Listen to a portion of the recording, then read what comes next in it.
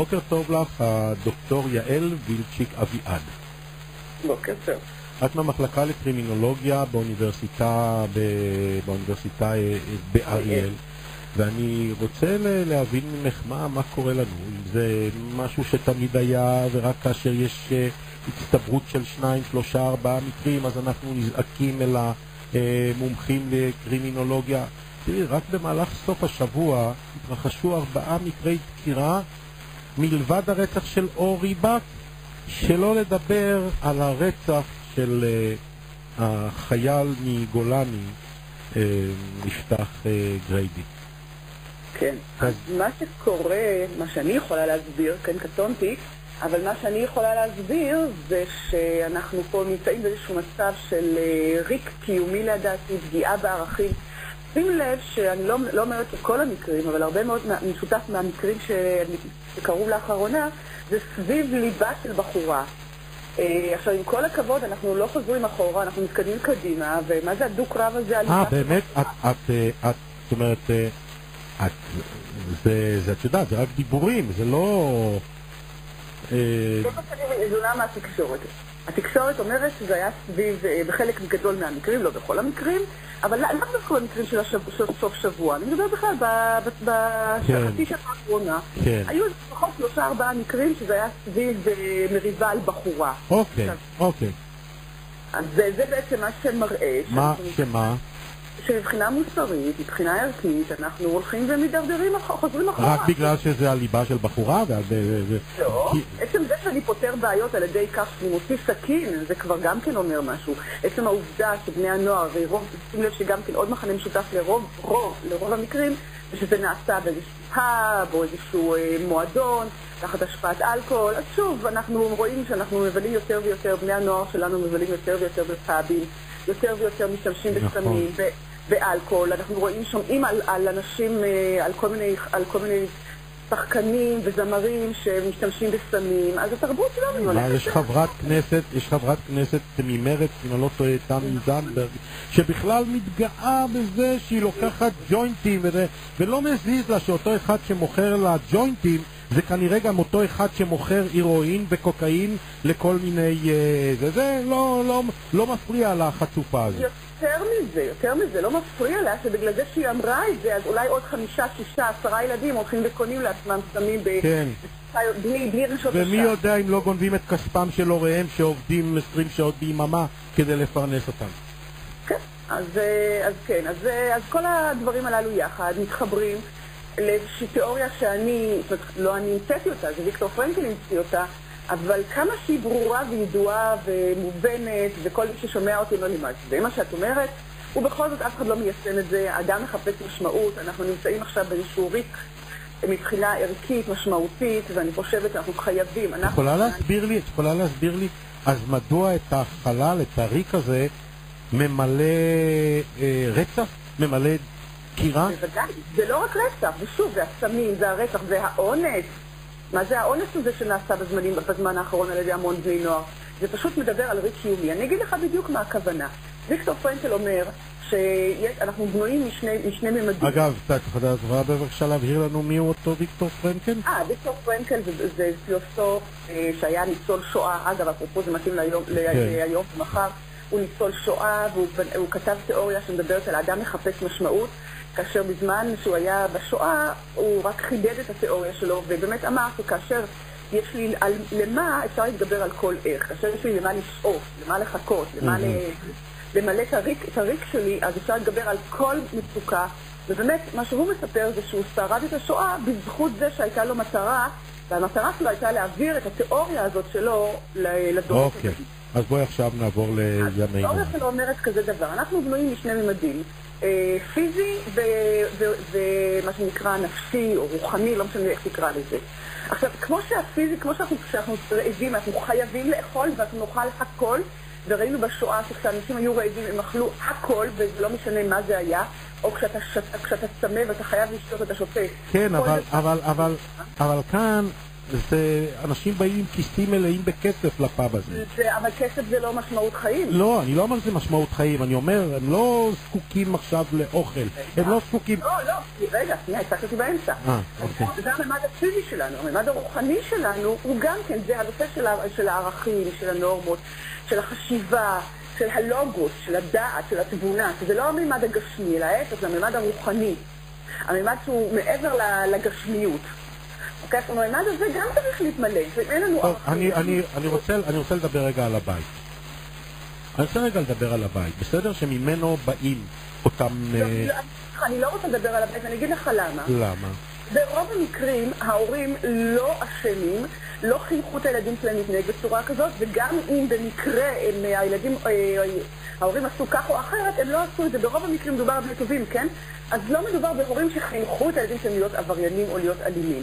אז להגיד מהבית אין מה להגיד. זאת אומרת, זה לא פייר להגיד את זה, כי זה יכול חס וחלילה חס ושלום לקרות את כל אחד. אבל זה שדקר את יפתח ריידי בשבוע שעבר ברעננה, וזה שעזר לו, יש להם, היה להם קשר לאלימות כזו או אחרת לפני הדקירה של יפתח. ואז מה זה קשור להורים?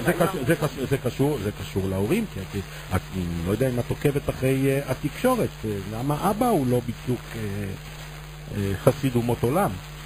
בסדר, אבל שוב, אתה חושב שהוא... לא, את יודעת מה, אני אקטין את זה, היות ומדובר, היות ומדוברת, את אשת מחקר ואת מהמחלקה לקרימינולוגיה, אני ארשה לעצמי קצת להיסחט, כי אני באמת מנסה להבין ולא לקנטר. נכון שסביר להניח שהילד שלך לא יהיה מעורב בדבר כזה? אני לא יודעת. באמת? אם זה כך, אוקיי, אז אני מרים ידיים. אבל בשביל זה אני זקוק לעזרה שלך, בבקשה. אם את אומרת שאת לא יודעת, אני לא יודע. לי יש תחושה, מה זה באמת, אומרת זה בדחילו ורחימו, ויש לי תחושה שהסביבה שקרובה אליי לא תהיה קשורה בדברים כאלה, וגם לא מישהו מחברי ילדיי על עשרותיהם ומאותיהם, ב-35 השנים האחרונות מאז שנולדה ביתי הראשונה. לא יודע, הם לא יהיו קשורים לזה. אז בואו נגיד כזה דבר. קודם כל... כי אני מכיר גם את ההורים. כן, אז קודם כל נתחיל שוב מההתחלה. אף אחד מאיתנו לא חי עם תעודת ביטוח, שהכל יהיה בסדר. נכון, אני לא מדבר על חריגים, אני מדבר באופן כללי. על הסבירות הגבוהה. יפה. עכשיו, כמו שלהבדיל אלפי הבדלות, אף אחד מאיתנו לא אחראי לזה שהילד שלו אם חס וחלילה יקום בבוקר ויגלה שהיה לו התקף לב או שקיבל, יש לו סוכרת וכו' וכו'. וכמו שאתה לא תאשים הורה שהילד שלו נולד עם סוכרת, שהוא נתן לו יותר מדי סוכר, כי זה גם לא קשור, אותו דבר גם פה. אנחנו יודעים היום שהנושא של עבריינות היא בין היתר קשורה לגנטיקה. לעודף, חוסר בהורמונים, לבעיות במערכת העצבים האוטונומית. אף אחד מאיתנו לא יכול להיות בטוח. הנושא של התמכרות לחומר. 20 אנשים יכולים להשתמש בחומר, רק 1 או 2 יתמכרו לזה, כי זה גם כנטייה גנטית. אנחנו יודעים היום שהרבה מאוד דברים הם גנטיים, ולכן אף אחד מאיתנו לא יכול להיות בטוח שלבן שלו או לבת שלו או לא יקרה משהו שכזה. הלוואי והיינו יכולים לחיות בשקט ולהיות בטוחים שזה לא יקרה. אז נתחיל עם זה ששוב, זה גנטי, כמו שאחד יש התקף לב, ככה יכול גם דברים כאלה. מאיפה? יש סימוכים לדבר הזה שאת מדברת עליו גנטיקה? בוודאי, תשאל אנשים לא מה שאל אנשים, אני מדבר איתך, את המומחית. אתה מדבר איתי, אני אומרת, אנשים שעוסקים היום במה שנקרא מדעי המוח, כל הנושא הזה של מדעי המוח מתפתח היום בצורה דרסטית, כי היום אנחנו יודעים על אנשים שמקבלים, אתה יודע מה, בוא ניתן לך דוגמה, כל הנושא הזה של הריטלין היום, סתם בתור דוגמה, אנחנו יודעים ששיעור... מה זה סתם דוגמה? שר החינוך שלנו. לא, אני אתן דוגמה בקטע של, אני רוצה להראות לך דוגמה, עשו מחקר, עינת עשו מחקר, שם משפחה שלהם זה עינת, הם עשו מחקר בנושא של שימוש עבריינות בקרב אנשים שהם היום בכלא. בדקו ומצאו שבין 60% ל-70% מהאנשים שיושבים היום בכלא, יש להם לקות למידה זו או אחרת. זאת אומרת, שאם הם היו אולי... וואו, אני מה זה לא מצליח להתמודד, באמת. אני מקווה שאני יודע לשאול שאלות, לא תמיד אני מבין. הדוקטור יעל וילצ'יק אביעד מהמחלקה לקרימינולוגיה באוניברסיטת אריאל. אבל את אומרת כאן משפטים שאני חושב שבפעם הראשונה אני שומע, ועוד פעם שוב אנשים מוכיחים לי עד כמה שאני לא יודע כלום, ואני תמיד חושב שאני יודע הכל. לא, חס וחלילה, אני בטוחה שאתה יודע. לא, את חייבת להסביר לי את האמירות הסופפות האלה. בבקשה. אני חוזרת שוב, שבין 60% ל-70% מהאנשים שיושבים היום בכלא בישראל, בילדות שלהם, זאת אומרת, בזמן תעשו מחקר, בילדות שלהם סבלו מהפרעות לקות למידה ברמה זו או אחרת. זה יכול להיות מסוגים שונים, דיסלקציות וכו'. עכשיו, היום אנחנו יודעים שמטפלים בזה, יותר מודעות לזה. יכול להיות שאותם ילדים, אם היו מקבלים ריטלין, אם היה מדובר בהפרעת קשב וריכוז. אבל יש כל מיני סוגי עבירות שבגינן יושבים אנשים בכלא, דוקטור יעל וילצ'יק אביעד. אני מביאה פה דוגמה לכך שזה לא הכל ברור ומובן מאליו, זה לא מגיע מהבית. ילד שנולד עם הפרעת קשב וריכוז, ילד שלא מסוגל לשבת בכיתה, ילד שלא מסוגל להתרכז... זה כמה גאונים היום שהם פרופסורים באוניברסיטה וחוקרים במכון ויצמן, מדענים במכון ויצמן. אני מכיר שהם, אני לא מכיר אישית, אבל אני שומע וקורא שהם לא יכלו לשבת, היה להם קוצים בכיתה והמורה אמרה להם, ממך לא יצא כלום. נכון. אבל ההבדל הוא שיש כאלה שיש להם גם אינטליגנציה גבוהה, ויש כאלה שהאינטליגנציה שלהם היא נורמלית. עכשיו, כשיש לך אינטליגנציה גבוהה, אתה יכול להתגבר על זה. אתה יכול לשבת לבד וללמוד, אתה לא צריך לשבת בכיתה וללמוד. ברור. אז דוקטור יעל וילצ'יק, בואי באמת נניח לאקדמיה עכשיו ונעבור לחיי היום-יום אל הדקירות האלה. מה? זה באמת הקטע הזה של להראות לבחורה, תראי איזה גבר אני, זה משהו שעושה עליה רושם? סליחה שאני רוצה להבין. אני גם, האמת, אני שאלתי את עצמי בדיוק את אותה שאלה היום בבוקר, כי מה הוא חשב לעצמו? בוא נגיד ככה, נתחיל עם זה שזה אימפולסיביות. הנושא של רצח, בן אדם שמוציא סכין ורוצח את החבר הטוב שלו, ושוב, אני לא מכירה את המקרה לעומקו, אני לא יודעת, אני מדברת רק ממה שאני ניזונה מהתקשורת, בטח לא חושב לעומק על מה שהוא הולך לעשות, ובטח לא תכנן את זה מראש. זה איזשהו דחף לאו בר כיבוש. אבל כשאני מנסה לנסות בכל זאת להבין מה עבר לו בראש, אני אומרת לעצמי, הרי הוא באמת חשב שאם ירצח את החבר שלו, הבחורה הזאת יוצא אותו? האם זה מה שהוא חשב? לא יודע, אני מודה. אבל אני אומרת שוב, רק אם תרשה לי עוד משפט אחד. מה זה? אני רוצה שתגידי אפילו עוד 2 משפטים כדי שנבין. את יודעת מה? עזבי, אל תגידי משפט, אני רוצה לשאול אותך שאלה.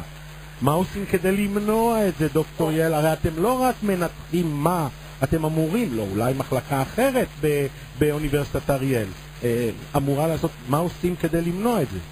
יפה, אז על זה אני בדיוק התחלתי ודיברתי ואמרתי בהתחלה, הנושא של משמעות חיים. אני עשיתי מחקר, רק אפרופו, אני עשיתי מחקר, 2 מחקרים גדולים. אני עשיתי אחד לבד, אחד עם ורד נאמן חביב, מרצה אצלנו. מצאנו שיש קשר ישיר, קשר חזק, בין משמעות חיים, או יותר נכון, היעדר משמעות חיים, לבין שימוש בסמים בקרב בני נוער במדינת ישראל. לקחנו 1,000 בני נוער ומצאנו שכאשר... מה זה סמים? כולל מריחואנה וחשיש? אני מדברת איתך על סמים קלים, אני מדברת איתך על אלכוהול, לא דיברנו על סמים קשים. אני מדברת איתך על שימוש באלכוהול, סמים קלים, סיגריה וכו'. כאשר בני הנוער אמרו שיש לנו משמעות חיים, ככל שמשמעות החיים הייתה גבוהה יותר, כך רמת השימוש בסמים הייתה נמוכה יותר. וככל שהרמת משמעות חיים הייתה נמוכה יותר, הפוך, המצב של שימוש בסמים היה גבוה יותר. ומצאתי את זה גם בנושא של אובדנות. אנשים שלא היה להם משמעות חיים דיברו על יותר אובדנות מאשר אנשים שהיה להם משמעות חיים. ברור ומובן מאליו, וזה מה שוויקטור פרנקל ניסה להגיד לנו, ברור.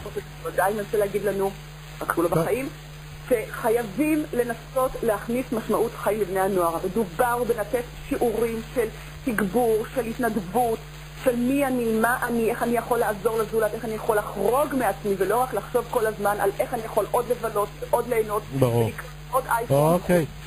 דוקטור יעל וילצ'יק אביעד, אני מאוד מודה לך על השיחה הזו. תודה רבה לך. ביי ביי, הוררת אותנו למחשבות. בואי נאמר לחדד את המוח קצת יותר, לצאת מהקלישאות שאנחנו חיים בהן. אני מקווה שלפחות החלק האחרון של השיחה עם הניסיונות למנוע בעתיד יעזרו לנו. תודה רבה לך. תודה רבה לך. בוקר טוב.